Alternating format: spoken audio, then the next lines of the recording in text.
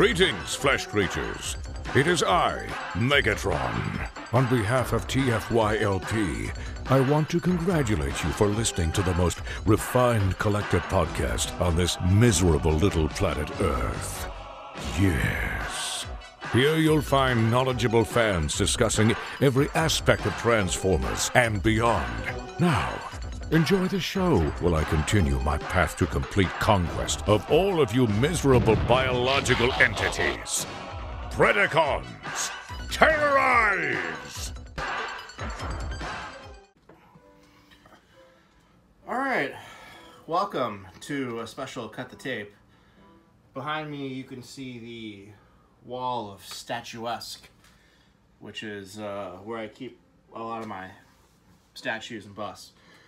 Today on Cut the Tape, we're going to do some Studio Series stuff, but I wanted to compare and contrast. So, this is Studio Series number 44.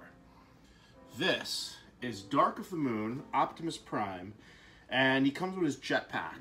Alright, so I want to compare this today, which is a leader class toy of $50, to this. This is the Dark of the Moon. In the United States, it was a Toys R Us exclusive. I believe it got released on Black Friday. So this is Leader Class Optimus Prime from Revenge of the Fallen. I know there's various opinions about this particular figure. I happen to love it. Yes, it is hard as hell to transform, but it comes with the initially Takara exclusive jetpack, which is supposed to be made from the trailer, but you know, it doesn't transform into the trailer. So this is the figure, comes with the jetpack attached.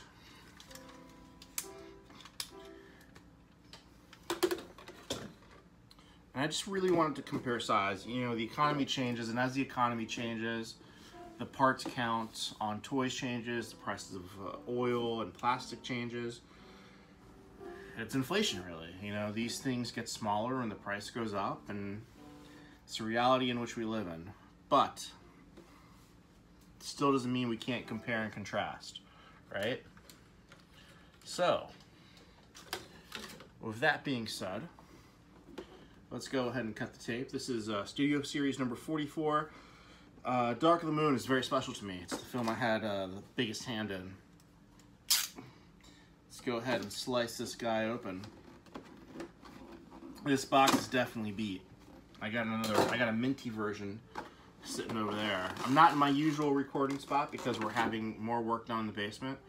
As you know, this room is never going to be done. My children will inherit this room and a list of instructions on things and chores that need to be done. So, it comes, as all Studio Series do, with a background that you're never going to use. This one has the worm. I don't know if there's any technical name for it other than Shockwave's worm. Figure comes in the blister.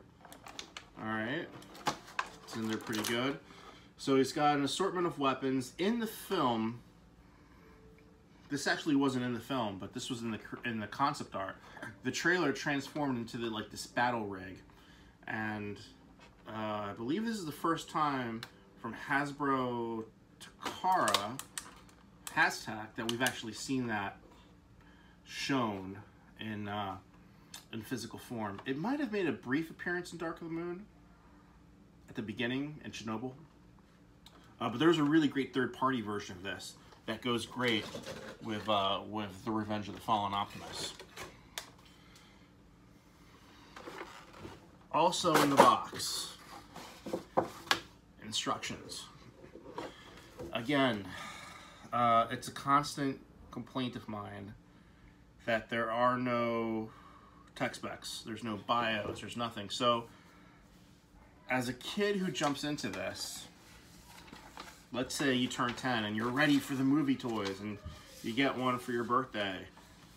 I mean, what do you really know about this character other than what you see in the movie? And what does Optimus Prime say in the movie? The Decepticons must all die. I remember being in the theater, so when we went to the premiere of Dark of the Moon, I think it was at the Lincoln Center in New York City. and all the Hasbro people were sitting right up front because we didn't have good seats because we were the Hasbro guys. So we were sitting up front, and Optimus Prime says that line, "We will kill them all." And you could just hear like a sigh come out of the Hasbro team. It's like, oh, did he really have to say that?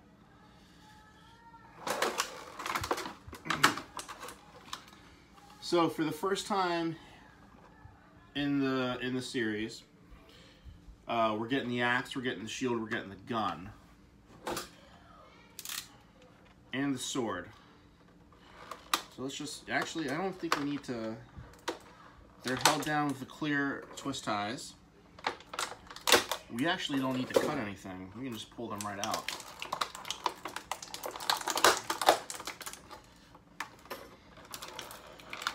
I'm pretty happy to get these accessories. You know, there's a lot of, we will cut this.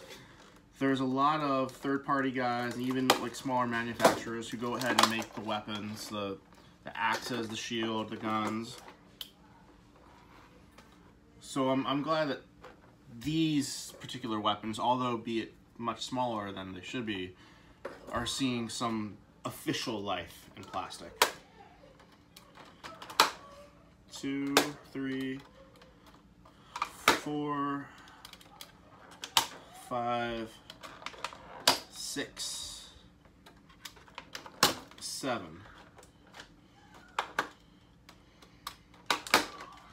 All right, 7. This one doesn't want to cut. All right, so 7 to release the trailer. And then the Optimus is held in by another 2.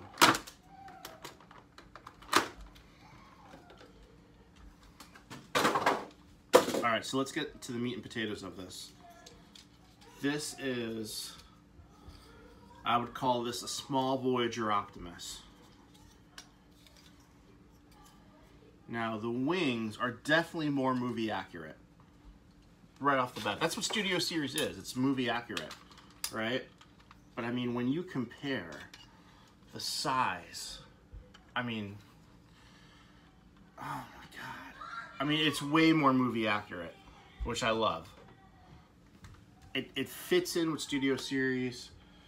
The problem with Studio Series is that the Optimus Prime scale is all over the place. He's Voyager, he's leader, he's Voyager, he's leader. And while this is a leader, it is still a Voyager size because he comes with that trailer, which is the extra accessory. So a quick story about this. The reason I have this guy here is not just to compare, but I want to tell a quick story. So we have these on the US version, right? So I believe his name was Jonathan Newkirk. Great guy. I don't know if he's still at Hasbro. He was in charge of Transformers packaging at the time. And he came up to my office one day and he's like, I gotta put orange plugs on the Optimus, otherwise it's not gonna clear. And I said, all right, so we gotta tool that up? Yeah, we're gonna spend all that money to tool up the little plugs that go in there and we gotta manufacture them? It's crazy. So I says to him, what if we just paint them orange? Like, after the gun's just been firing, you know how sometimes it's so heated that it glows because the metal is about to melt? He's like, yeah, you think we can get that through? Maybe. And that's why it's orange. So this is one of my favorite figures, simply because I had a little hand in just the detail of that orange tip. I love that guy. All right.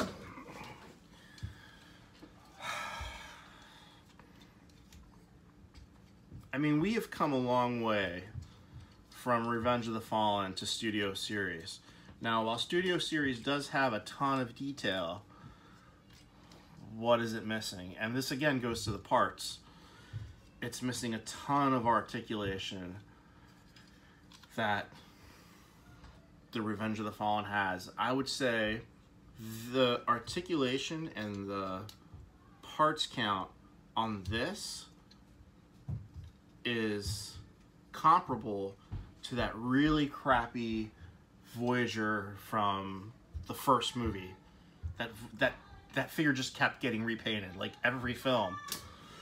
Revenge of the Fallen, Dark of the Moon, that Optimus just kept getting repainted with a new. Oh, we'll give him a new face. We'll give him new guns. It's just, you know which one I'm talking about. It's the shitty Optimus Prime, where the smokestacks become the guns. That's what this is comparable to. I would even say this is a little bit smaller, but everything on this figure seems to be to scale. He's got the abs, which was a new design for Dark of the Moon. It was just like a little detail they added. He's got the guns. He's got the jetpack. Now I'm looking at this. So as far as the tech spec, there's just a sentence.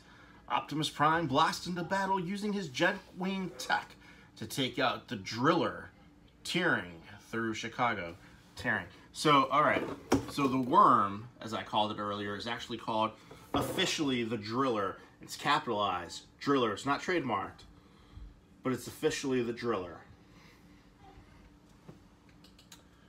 So this turns into the trailer, and I wonder if the jetpack will fit inside.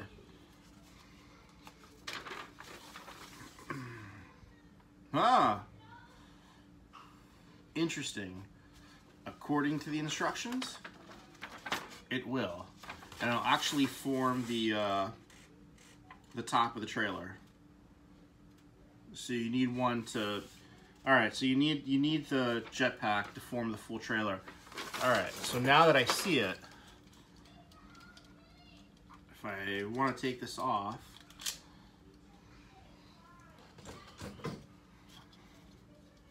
Just real quick, without getting into, I don't like doing transformations on this show. Sometimes they just take too long to do. All right, so you see how that becomes the top of the trailer. And now the jetpack fits on Optimus Prime. You know, I bet this jetpack would fit really good on a G.I. Joe Sigma 6 figure. Just saying. All right, so I'm a little curious about this. So the third-party one is really quite amazing in how it transforms. I wish I knew where it's buried somewhere. I wish I knew where it was. So, without looking at the instructions, I just want to see what we're working here with.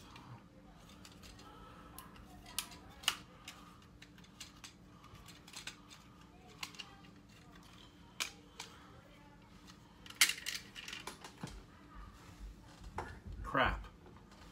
Well, something. Oh, it broke. Well, shit. Look at that.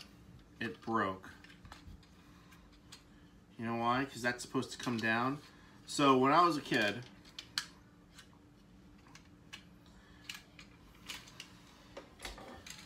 I always enjoyed transforming things for the first time without instructions and figuring out the transformation on my own. It was just my thing. And now I'm just frustrated because I try to do that as an adult, and guess what? It breaks.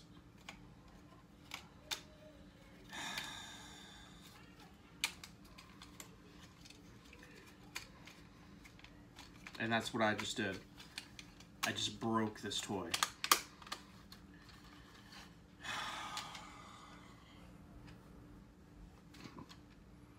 And that's a small ass trailer. Crap. 50 bucks. That is a clean break too.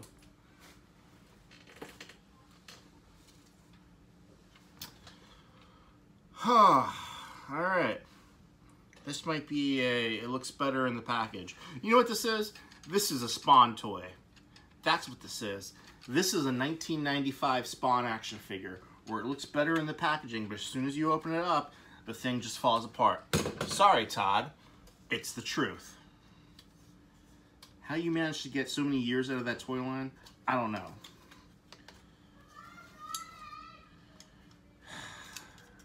Although Spawn did pioneer variants, on-purpose variants, which I gotta give him credit for.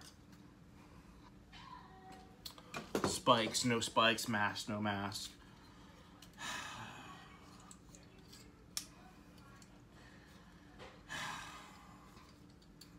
Now I'm just kind of disillusioned in this toy.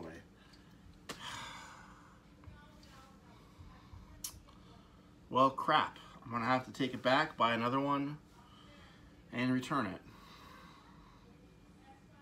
That's a shame. Oh, alright. So this is not broken. This is a pin that appears to not have been screwed in all the way. Either it hasn't been screwed in all the way, or the pin is too short. And unfortunately, I don't have the tool, because it's a flat top, I don't have the tool to screw it back in.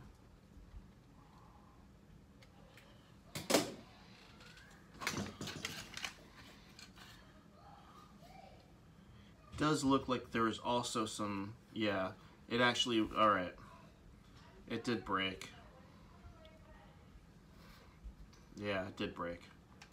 So if I can't stick it back in, and it will stay if I put some glue on it, but it won't rotate, and that's the thing, you need it to rotate. Well, that's really disappointing. You know, at least I got this through the Target buy one, get one 50% off, but now I gotta buy another one and then return the broken one.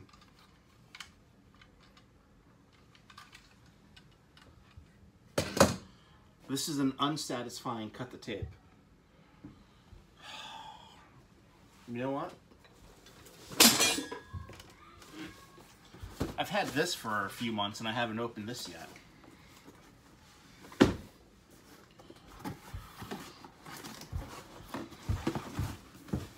This is Zeta Toys ZB03 Chronos. This is the Silver Bolt.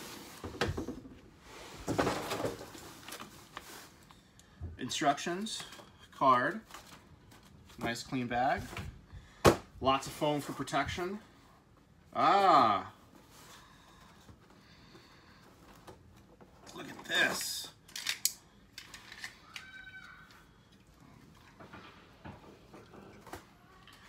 All right, Revenge of the Fallen Leader, masterpiece. This toy, I think, could fall into the masterpiece toy line, at least at the time it was released.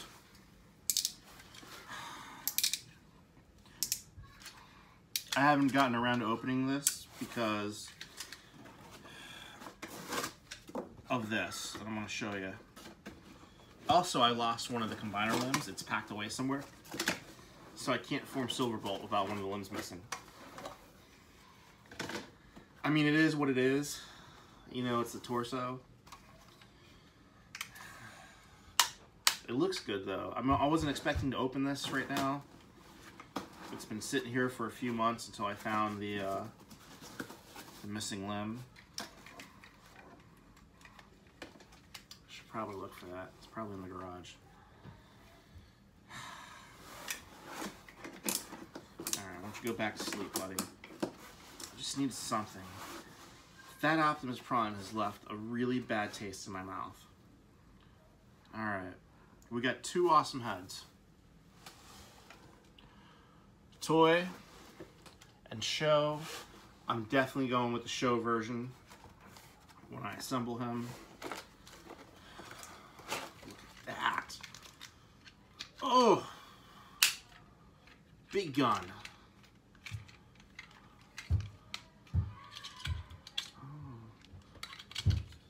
Alright, so I guess that comes out to form the arm cannon. Not bad. Big gun. Gotta love big guns. He's got big feet. I like this little detail. There's like little thrusters in the bottom of the feet so he can blast off. That's the type of thing I think about. What's underneath? Yeah, I know they can see the surface stuff, but what's underneath? Nice hands. You know what? I think I might put this guy together, even though I'm currently missing one of the limbs. I'm still not satisfied.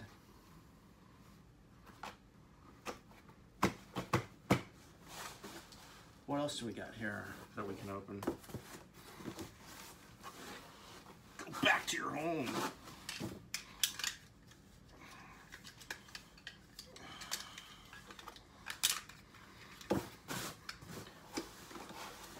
I hate putting out an episode that I'm not satisfied with.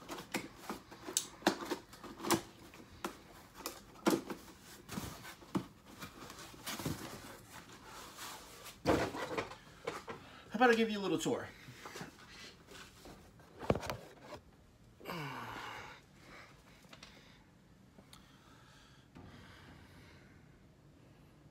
I recently put the lights in this case. All these here, these are actually samples. These aren't production versions. These are all samples from Diamond, produced by Art Asylum. I am going to put in my FCFs in here. Look, 1 Jetfire. 2 Jetfires. I have all 3 Jetfires for some reason. I have a buddy who works over there, so he would send me all these. He's like, I don't want these in my house. You take them. All right. Oh, and down here,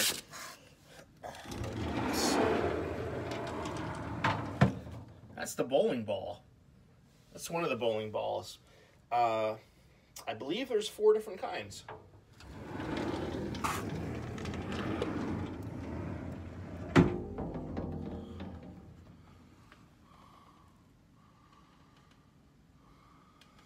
These are the old Palisade statues.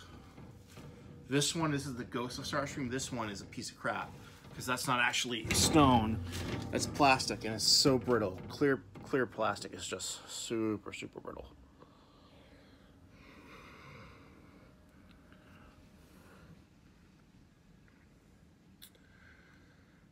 All right.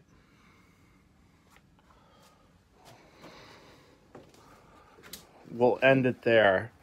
Oh, by the way, these are the new dollar store figures. Go get them. They're really cool. I like them.